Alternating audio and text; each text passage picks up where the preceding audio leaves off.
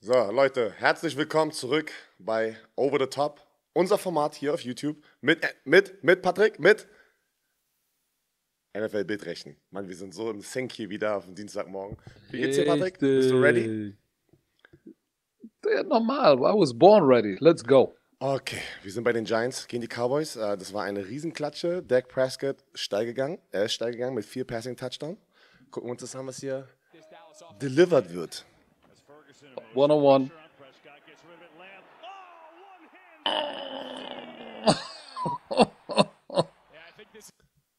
Guck mal, alleine dieser Winkel. Guckt euch mal an, wie die Hände hier, die Handschuhe. Da muss doch so ein Uhu-Kleber mit drin sein. Nein, warte mal. Ich finde das viel interessanter im Hintergrund, dass da gerade der Defensive Tackle wurde gerade so, ich weiß nicht, Zach Martin, irgendeiner hat ihn so gesknetzt. Warte, sehen wir den?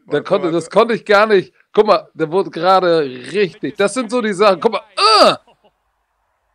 Und der bleibt auch liegen in der Embryonalstellung. Ja, jetzt kommt er hoch. Aber guck mal, hier siehst du One-on-One und Dak Prescott. Kein Safety over the top. Das One-on-One Safety ist in der Mitte des Feldes. Das heißt, Dak Prescott weiß ganz genau, ich habe CeeDee Lamb im Slot gegen ist es One-on-One? Das ist doch Deontay Banks, oder? Ist es nicht Banks? Ist es der Rookie? Nein.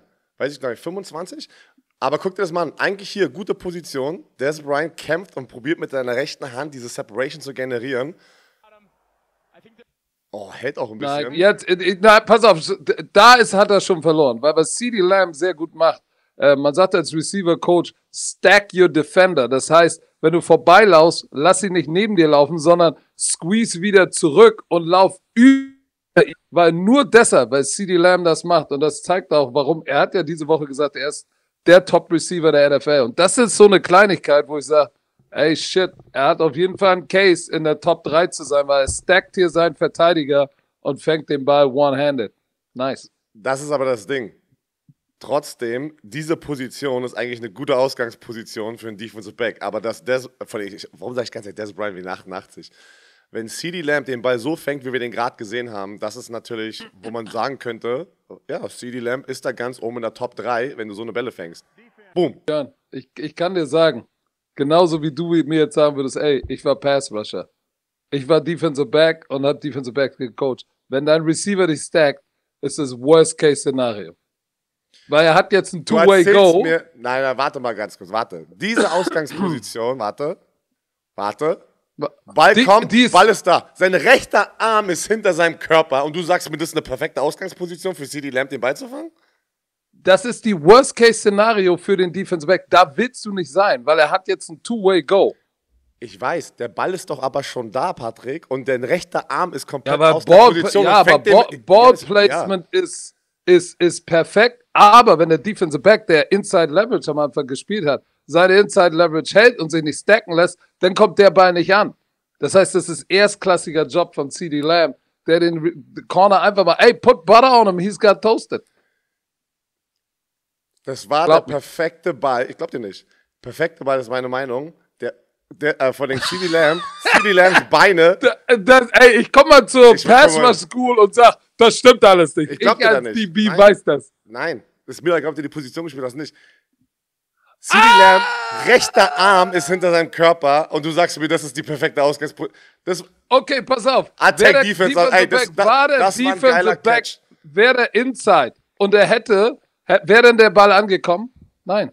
Weil der Ball hätte durch den Defensive Back gehen müssen. Aber das ist doch gar nicht, was ich hier denie. Ich sag einfach nur, jetzt in dieser Position, Ball ist da, er dreht sich gerade um, perfekter Ball, aber der Catch ist 1000-mal besser mit der One-Handed als seine Route, die er gelaufen ist, in dieser Ausgangsposition. Nein, es ist Björn. Okay, seine Augenkoordination. Nein, stopp, halt!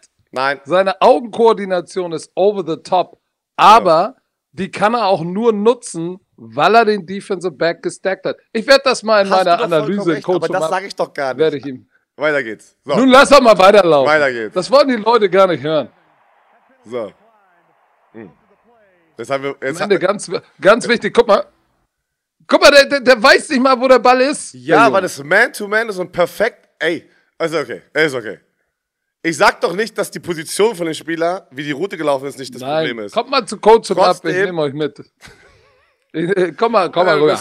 Du bist so cocky, ey. Patrick ist so cocky, ey. Pass auf, wie viele Wiederholungen kriegen wir das? Guck mal, wir kriegen so viele Wiederholungen. Guck mal, der linke Arm vom Defensive Back, ey, der macht gestretched mit einem Arm One-Handed Catch und Sticks, also direkt rein. Und du sagst mir, das war die perfekte Route. Der Catch war 1000-mal geiler als diese Route.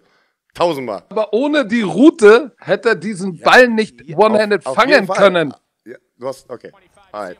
Das Letzte, was ich noch sagen will, die Stripes oben bei dem Helm, richtig nice von den Cowboys. Okay, nächstes Play, komm, so, weiter geht's. So, hier, die Lions gegen die Chargers. Herbie. Boah, was für ein Shootout, ey. Oh, das auch. Kommt die Wiederholung? Ich meine, das ist so ein Play, wo du sagst, warum? Guck mal, als Offense-Koordinator, guck mal, er wollte den Ball zu Keenan Allen werfen, aber er war Backfoot, war unter Pressure. Geil überhaupt vom Defensive Back da noch den Fuß runter zu bekommen. Alter, aber ganz knapp, und das ne? Knie. Ganz knapp, weil das Knie muss in Bounce sein und jetzt müssen es nicht beide Füße sein. Genau, ein Knie sind zwei Füße. Aber wenn du als Offense-Koordinator, ich kenne das ja, wenn dein Quarterback solche Plays macht, dann sagst du immer, don't turn a bad play, weil die haben den naked gesnifft, ne? Ja. So, der End hat, der Björn Werner hat nicht gebissen, so. Hutchinson. Björn Werner hat nicht gebissen. Aiden Hutchinson, ja, das hier ist unten im Bild. Gucken wir uns das nochmal an. Komm. Ja. Der geht. Warum macht er das, Patrick? Ich sag dir warum. Weil der Tight End rausblockt zu ihm. Genau. Ja, aber das muss er machen, oder die meisten machen das, weil wenn du in einer Nine-Technik bist, also Aiden Hutchinson ist komplett draußen, willst du ihn ja nicht crashen lassen, du blockst sofort raus bei so einem Bootleg und das hat aus irgendeinem Grund, keine Ahnung, die Offense-Koordinatoren, Coaches so den Tight Ends, weil wenn er nach innen blockt, ist keiner da und deswegen snifft natürlich Aiden Hutchinson. Warum bleibst du hier draußen, wenn der Tackle sofort reincrasht und weiß dadurch, weil er Football-IQ hat, das wird naked. Und es war ja nur dieses... Das, glaub mir, das habe ich auch oft gesehen. Warum die das machen, verstehe ich auch nicht. Warum crashst du nicht runter und verkaufst einen Lauf auf die andere Seite? Warum machen das Titans? Ja. Weiß ich nicht. Aber das macht keinen Sinn. Freunde, das war aber gar nicht, Patrick. Wir haben Bullshit erzählt, da kam der Blitz durch die Mitte, der diesen Druck generiert hat. Und guck mal, und das ist eigentlich das Inside Gap, was der Tight End runterwaschen soll. Damit du eben keinen Run-Through hast. Aber man muss auch sagen, die Defense hat das sehr, sehr gut gespielt. Vom Linebacker über den End und dann der Defensive Back. Aber wenn du weißt, als Quarterback, scheiße, die haben es gesnifft. Digga, wirf den Ball out of bounds, don't put a bad play, don't make a bad play into a disaster. Und echt, das ist geil, dass er das Knie noch runterbekommt. Dass er die Awareness hat zu sagen, komm, ich pack das Knie runter. So, gleiches Spiel. 17-10 für die Lions. Mal gucken, was Jared Goff... Oh, ist das der Run von Montgomery? Ja. Oh, der war... der war nice. Und der Block von Williamson, ist das Williams? Heißt Williamson, James Williamson. Oh, nice. Bitte gib uns die Boxansicht hier. Pass auf. Weltklasse. Das ist Outside Zone. Das ist nicht Inside Zone. Outside Zone ist, ich laufe zum äußeren Bein vom Tight End und jetzt sehe ich, dass alle das Play überrennen und das ist richtig geile Vision. Ja, okay, aber Patrick, auch du mit dem Adlerauge könntest dieses Loch hier gerade sehen, ne? Guck mal links, wie groß. Der Sam Brown links hier Bild 14 und der linke Tackle ist hier, der linke Tackle ist ja schon über die Mittellinie und da ist ja keiner. Also da hätten wir auch beide mit Speed 10 durchrennen können. Ey, pass auf, ein alter Offensive Coach, bei dem ich im Meeting saß, hat immer gesagt, selbst Ray Charles hätte dieses Loch gesehen. Das hat er gesagt. Geil geblockt. Aber auch, du musst erstmal die Geduld haben als Runner, das nicht zu überlaufen, weil junge Runningbacks überlaufen das. Jetzt guck mal da oben im Bild, der letzte Defense-Spieler, der Safety. Guck mal auf den, was da passiert, der da aus diesem Blitz ist. Achtung. Oh, und dann läuft ihm noch sein eigener Mann in die Haxen. Ja, gutes Blocking guck von allen Receivern hier. Oh. Das ist das, was das Play macht. Also das ist all over, good effort. Dass er da nicht out of bounds Coach, good effort. Dass er da auch nicht out of bounds. Good effort, Björn. Als würde er dich jetzt hören, so, ey, good effort. Ja, sorry. Reflex. Aber auch diese Körperbalance so zu halten, dass er nicht out of bounds rennt, obwohl er Fullspeed dahin rennt und noch 3 Leute auf der rechten Seite, war auch nice Sam Howell gegen die Seahawks 0-0. Mal gucken. Oh, Nickel Blitz. Vorbeigelaufen. Oh, der war nice. Ich sag, der Sam Howell. Shit, ey, der Junge. Alter, das ist aus der Scheiße einen Touchdown zu machen. Können wir das hier überhaupt sagen? Was? Aber pass mal auf. Guck mal. Warte, halt mal das Bild. Wir sehen 2 Inside Linebacker. Wir sehen Bobby Wagner und Brooks. Das heißt, wir wissen jetzt, da draußen ist ein Nickelback. Das ist Witherspoon. Das heißt, sie sind in Nickel Defense. Jetzt kommt der Nickel Blitz. Das heißt, ich weiß nicht, ob es Fire Zone, also spielen sie dahinter Cover Dry. Spielen sie Cover Dry oder spielen sie Man. Lass mal laufen. Boah, der Nickel kommt da unter. Pass auf, da. Oh, nice gemacht. Sie spielen Fire Zone. Guck mal, der Guard, zu spät gesehen, löst sich zu spät vom Double Team. Bam! Oh, aber er schießt komplett vorbei. Und das sind Qualitäten, was Sam Howell jetzt ausmacht, warum er auch wirklich. Man muss jetzt sagen, nach 10 Wochen, der Typ kann Franchise Quarterback sein. Wenn die Defense noch ein bisschen besser spielen würde, hätten sie ein paar. Der ist Passing Leader in der NFL gerade. Ich wollte es nicht sagen. Also, boom. Und aber dann die Übersicht zu halten, weil Brooks Patrick kommt und will dich sknetzen. Erzähl auch noch mal kurz, wie schwer das ist. Er tackt den Ball, rennt nach links, er ist ein Rechtshänder, was er da macht. Einfach diese kleinen Details gerade. Er tackt ihn und nimmt den wieder und hat dann noch einen Druck, also hat den Druck nochmal im Gesicht und hat die Vision. er hat den Druck im Gesicht. Aber auch geil, da so sein Outlet zu finden, das ist echt krass. Also, Hut ab. Oh, Punt Return. Okay.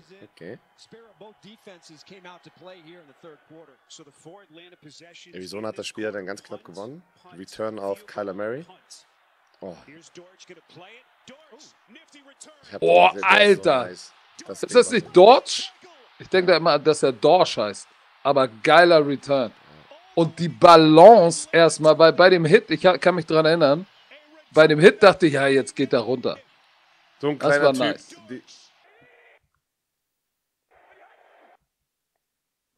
Bring noch deinen Satz zu Ende, so ein kleiner Typ. Egal. Oh, der war auch nice. Hinten. Oh. Gemost. Das war gemacht. Michael Meyer. Tight End. Von Notre Dame, oder? Ja. So, guck mal, Aiden O'Connor wollte eigentlich den Slant. Kannst du zurück zur Seitenlinie gehen nochmal? Ja, natürlich. Weil eigentlich wollte er diesen Now oder diese Key Route, wollte er siehst du? Guck mal, er wollte den Slant zu Devontae Adams. Das ist richtig gut gespielt. Guck mal.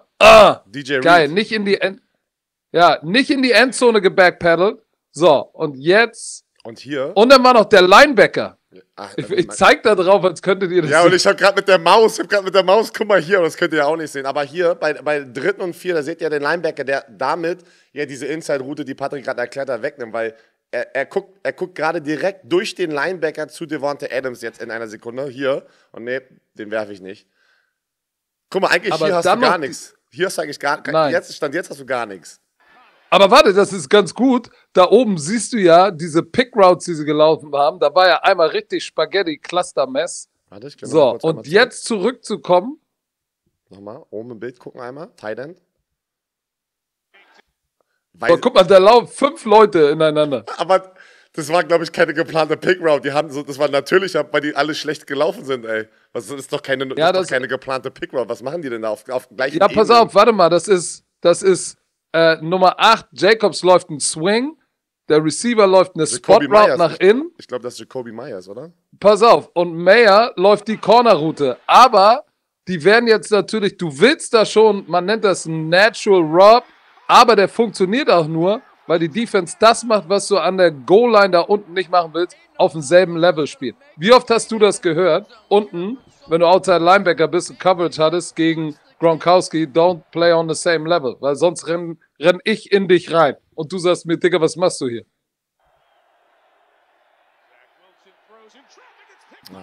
Spillane, wir haben im Podcast, du hast über ihn gesprochen, der ist echt on the map. 3 Interception hat er schon dieses Jahr, ne? Ja, und das tat mir ein bisschen leid für Zach. Aber guck mal nochmal in der Endzone jetzt. Der spielt Mike. Und guck mal, wie er jetzt Wilson liest. Einfach die Augen, lässt sich drüber. Oh, ey, das ist so sexy. Der hat einfach die Augen gelesen und hat sich rübertreiben lassen als Middle-Linebacker. Respekt, geiles Ding. Das ist das Problem von jungen, unerfahrenen Quarterbacks, die nicht sozusagen auch mal rüberblicken auf die andere Seite. Ne? Spur doch mal zurück kurz. Ey, Patrick, wir können... Okay, ich spule nochmal zurück. Das ist das letzte Play. Nein, achso, können wir Wir haben nicht. unser Limit erreicht. Leute, wir dürfen jede Woche nur Okay, 15 weil das ist Minuten dasselbe Konzept. Guck mal, wir hatten Swing, Corner Route und da ist die Spot Route. Und Spillane hat dieses Konzept Swing, Spot, Corner. Aber sorry, gibt verschiedene das sind Namen auch dafür. nice Hände von Middle-Linebacker, ne? Was er da Ja, aber der wusste sofort, was es ist. Der Runback läuft einen Swing und der zieht mich da raus und jetzt haben wir zu viel gelabert. Wir haben unser Limit erreicht. Leute, wir dürfen hier nur 15 Minuten darüber reden. So ist das, aber wir bedanken uns trotzdem bei der NFL für die Bildrechte. Wenn es euch Spaß gemacht hat, liken, abonnieren, kommentieren. Patrick Glocke. wird euch mit die Glocke, genau. Mein Video kommt morgen, School of Rush. Patrick kommt wieder am Donnerstag mit Coach 'em Up. Also, wir hoffen euch, es gefällt euch. Patrick, pass auf, wir drehen es hier auf diesen Kanal andersrum. Irgendwelche letzten Worte? Ja, Mitte.